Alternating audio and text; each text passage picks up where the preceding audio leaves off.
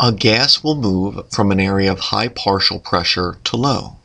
So if the partial pressure of oxygen in an air sac is, say, around 100, and its partial pressure in deoxygenated blood arriving at the lungs is 40, oxygen will go from an area of high pressure to low, entering the blood.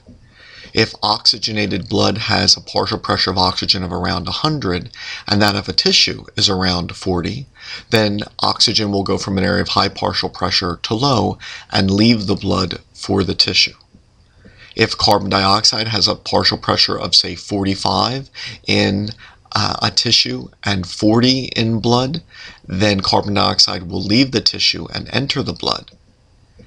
If carbon dioxide has a partial pressure of around 45 in deoxygenated blood arriving at the lungs and a lower partial pressure, say 40 or beneath, in the air sac, then carbon dioxide would leave the blood in the lung and enter the air sac.